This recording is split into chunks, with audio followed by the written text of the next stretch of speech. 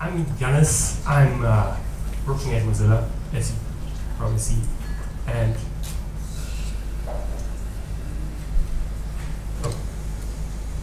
just happened. Sorry, that doesn't work. I'm going to talk about search and find. Still a bit of a vague topic, but specifically I'm going to talk about the product I'm working on, which is MDN. Who knows what MDN is? Okay, like 1/3 or so. That's great. That's just quick about me. That's my picture there. I'm a software developer myself. I have a very strong background in open source development. I'm a Django core developer, Python enthusiast, and all blah blah blah. I'm very much having a background in open source and wrote lots of documentation on my own. I'm probably responsible for a big chunk of Django development, Django documentation. So that's my fault in many things. That said, today I'm going to talk about my work at MDN as a Mozillian, basically. So what is MDN? It's a developer network. It's more or less a website. It's about a website that documents various, a bunch of topics. First of all, of course, the web platform that Mozilla is very much keen to document. We are spearheading many of those standards, such as HTML, CSS, JavaScript. But also, there are a couple of other topics that we document there, which is, for example, the Firefox desktop app, of course. That's our main kind of product. But also there's the Firefox for Android, which we document there, where, for example, developers come to our site, look for information about how to develop extensions for that, or other things. And of course, our latest product, Firefox OS. Today, though, I want to show you what actually means for us as a community platform to actually write all those, write documentation for all those topics, which are so vastly different, having such a different audience. So just to give a couple of numbers, we have like 6 staff writers, more or less. We have to cut the 1.5 sometimes. And we have, of course, 6 staff developers, which is front-end and web and back-end web developers. Myself included, of course, and I'm a back-end developer. We have on this site 900 live demos. That means that when a developer interested in one of those technologies comes to our site, they can upload a snippet of code to kind of showcase a specific technology. But we also have, as you can see, because of those many topics that we cover on the site, a huge number of page views per month. It's like 9 million page views. That's a lot compared to, like, for example, my own documentations for my own software, for example. The reason for that, of course, is that we have so many documents in itself. It's all wiki-based, so it means that it can be edited and created and deleted even by all of you, basically. You can just come and sign up. And, it's like MediaWiki, but just for developers, more or less. Wikipedia, I mean. And that's where kind of I want to show that we have such a drastic difference in number of people that are actually doing that. We have like 12 people working on it full time, like being paid for it.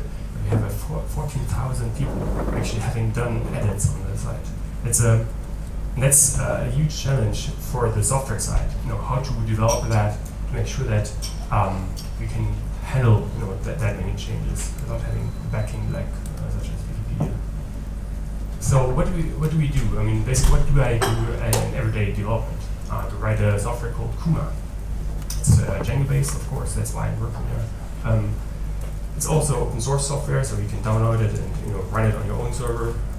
It provides a public UI to edit and to create pages, as I mentioned, and it's available on GitHub. So our base, or not only our content, but also on our code, on your contribution. That's a key part of how we do things at Mozilla, after all. And one thing that is kind of the reason why we wrote that ourselves, or one of the many reasons, to be honest, is a own scripting language that we embedded in that software, which is called CUMA-script. It allows us to programmatically actually change the content of some pages depending on like certain factors, for example, data that we fetch from other sites and stuff like that. So technically, it's quite a big project, but it's also required. So let me show you now what was there before Kuma existed. Let's go back like 12 years, 14 years, whatever. It was definitely at AOL. It was a static page-based site. It was maintained at AOL when basically Mozilla didn't exist. And it, as you can see here, for example, that was a rather simplistic site that showcased a certain feature in JavaScript about regular expressions, which doesn't really matter specifically, but it shows that it's pretty boring and not very nice to read. Over time, of course, AOL dropped the ball on that, and we were able to license the content and move it over to our site, and we actually did that based on the very successful MediaWiki platform, which is commonly used by Wikipedia, of course. So that's at the time was the Mozilla Developer Center, which is like a predecessor to what we have now at the MDN. Over the years, as you can see, we migrated the content from platform to platform. Here is, for example, a commercial tool called MindTouch.wiki, which is a commercial wiki, or was a commercial wiki. And for various reasons, I wasn't at Mozilla at the time, so I don't know more stories about it, to be honest. But I hear that it was quite a mess, and we had to move over. We did a redesign on top of MindTouch.wiki, but it didn't quite work out. So we finally, in 2012, wrote our own. So that's where we basically are technically. And the interesting bit about it is that, as you can see, the content stayed the same, but the layout and the presentation always tried to be made better and improved on the previous version. So this is where we are right now, and as you can see, it's a lot more pleasant to read. We want to engage the audience in a way that it fits our general ideas of what web development should like, or what websites should look like. So it has a pleasant typography, for example, and stuff like that. That iteration, you see here a document page, page with on the left side, on the left. There we go. On the left side, there is a content bar for the content for each site, and there's some related links, of course. And here's the main content for each of the wiki page. Nothing surprising, to be honest, but behind the scenes, there's lots involved. So let me talk a little bit about what the redesign that we did in 2013 entailed. Here you see the front page that we have nowadays. We have a responsive design now, which means that given the fact that we have a huge number of our audience actually using mobile devices nowadays, I mean, we are doing that on our own anyways with Firefox OS, we have to make sure that they are able to read that content, the same content, on any kind of resolution, any kind of format, whether it would be widescreen or not widescreen. So we redesigned it from scratch and made sure that it's readable and easy to understand. That also meant that we revamped like a whole bunch of markup that was behind it. We also introduced content zones, which are the colorful bits here in the bottom, which are topical main landing pages that each of those sub-audiences or those target groups can go to and figure out, find out what they want to know. And of course, and that's actually where I come in mostly. I previously have done a lot of search development. We put the search engine front and center. So not only on the front page with the input, the search input, but we also made sure that the content that we already had, of those 33,000 documents, are easy to navigate, easy to search through, and actually provide the results that people expect.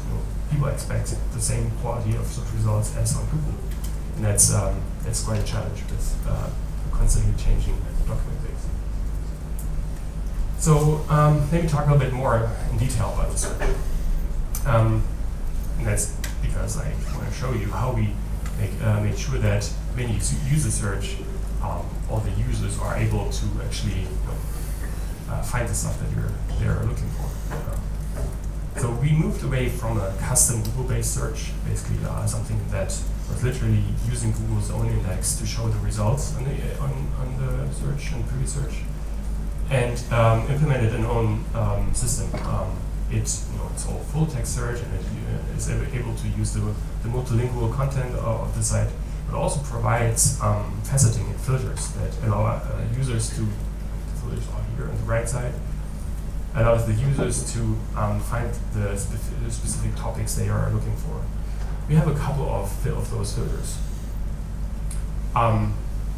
Right now, for example, we have topics-based filters, we have skill level-based filters, and of course, depending on what kind of document type, whether it would be a reference documentation or it's a tutorial, you also can filter the search results by that as well. The cool thing about the filters is obviously also that you are able to dynamically change them depending on what we see as the main usage. So, for example, if we see a certain topic, suddenly have a very public use. I mean, people are linking to it, and we see rise in the stats on Google Analytics. Then we can actually promote it, or we can even add more of those kind of filters to the search. That's all done with the admin interface that we have here. That's the Django admin interface, but we use it for that as well. So, and that allows us to actually react to the community demands, what they want to actually see in the search results. And this is actually another interesting bit, is that if we look at every of those search pages, we are able to provide our users, especially given the fact that they're developers on their own, to read those documents in an automatic way, in a programmatic way. So each of those pages that the search results are shown on can actually also be viewed as JSON, as a standardized format. You literally just append the .json at the end of the URL to get it. And it includes all the data that we have internally, inside of our database as well. So you can easily create your own UI. You can easily use that data on your own projects, even sub-projects. It's all Creative Commons licensed, so you're very happy to share it with anyone. And that also means that we actually eat our own dog food here. It's we have a couple of new features in the search that if you, for example, come to a document page from a search result page, the search navigator is shown, where we can skip very easily through the search results to make sure that you may find the actual result that you were looking for without having to go back to the search results in the first page. So, in other words, that is actually used. That actually uses the search API itself, and that's basically one of the first steps that we are going to do to make sure that our users find the content the way they want. Another thing is the so-called documentation status page. It's actually one of the products of Florian and my colleagues here, writing staff, that it shows here on the right side current status of what the documentation, what the documents in the database are up to. For example, whether they need some tags here, or whether there's an editorial review needed, and stuff like that. And behind the scenes, that actually uses CumaScript, the technology of the language that I mentioned earlier. It dynamically fetches data from the database and also from the search API, or I suppose should be it soon. I don't know. To display that data, and that allows us to make sure that all our editors and all our community writers actually know what to work on first. That's a main issue here.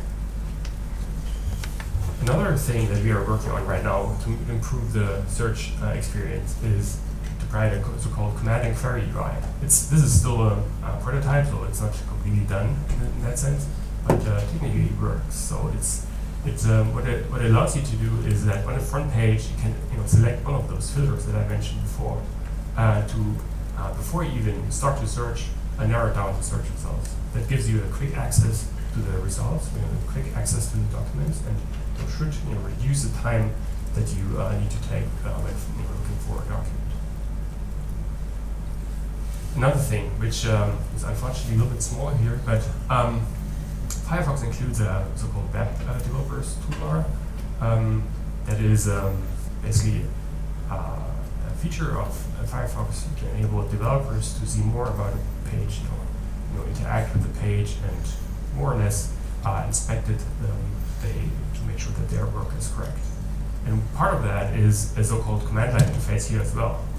And the goal of the integration of the command line interface and the MDN is that you are easily, basically a couple of keystrokes away from getting more information about a specific topic from the MDN documentation without actually having to go to the site. And that also uses the search API behind the scenes.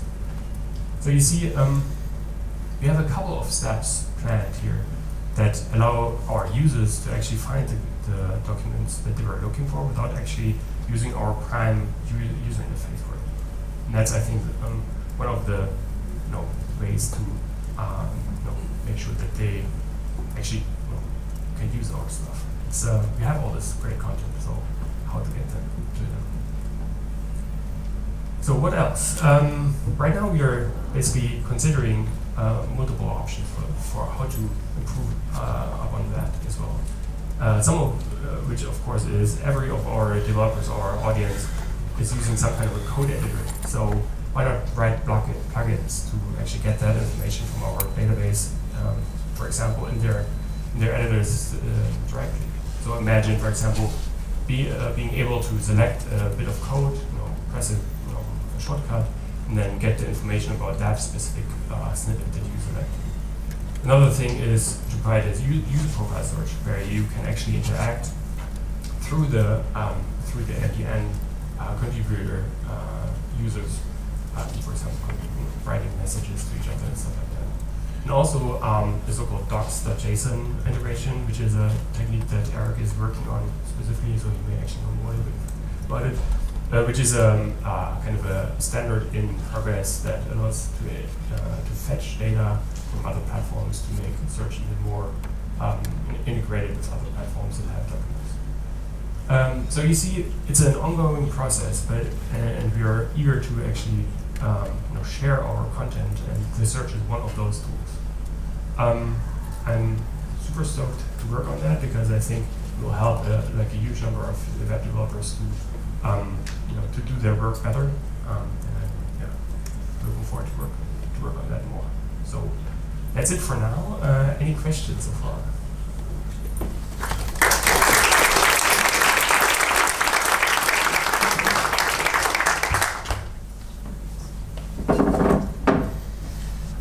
How do I get a microphone? I'm just going to talk loud. I wanted to ask, how did you arrive at the information architecture for the tagging, all of the topics? You say that some of them are by level, some of them are by topic. Was there a special process that you used to figure out those categories, or do you know anything about how they came to be? That's probably a better question for the writing staff, to be honest. But I know the technical background, and it's a very good question. Many of those tags stem from the fact that they're let me go back basically to the history of MDN being this static page where you didn't have taxonomy or any other way of categorizing content. And over time, the writing staff marked the more important pages with tags.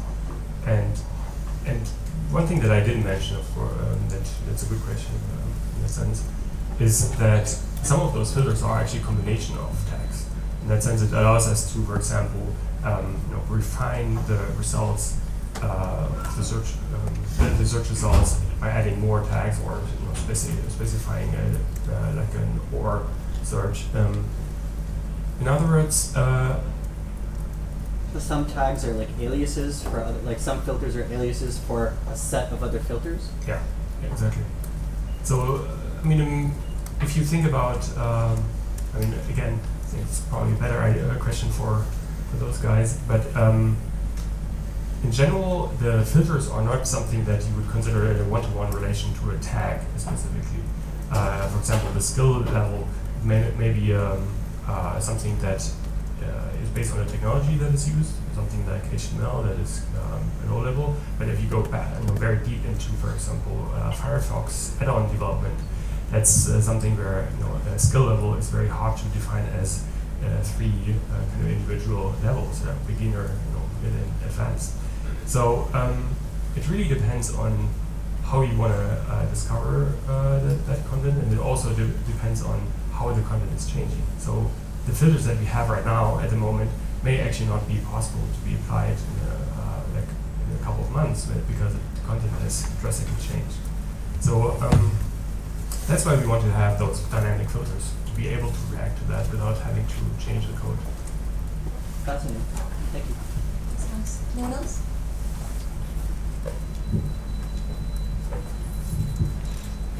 People that haven't asked questions should also ask questions, by the way.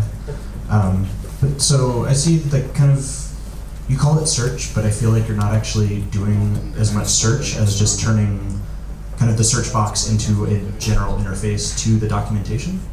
I don't really know if I have a question, but can you just kind of maybe comment a little bit more on, like it seems like you're using search and calling it search, but you're doing much more with it. It's true. I mean, basically, when we talk about search, then you have the idea of looking at Google first, because that's kind of the dominant idea about what search should be.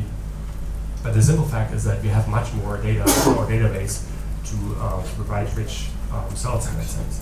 So the full text search, that's what the term I would use for the very classical Google-based search, is just one facet of that. We have much more data. We have the user input. We have those tags. We have the number of requests against the site. So we can. I mean, and that's right. We have a much more a rich ability to actually provide the browsing experience for our users. In that sense, the command and query UI that we're working on is just the beginning of allowing that access to happen.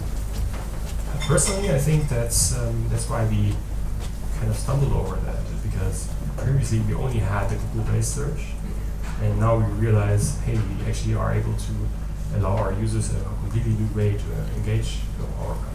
That's with any wiki, you know the Wikipedia trap of going from link to link, and that's something that we don't want to do. I mean, we want to actually answer questions that people have, and search is one way to realize that. Cool.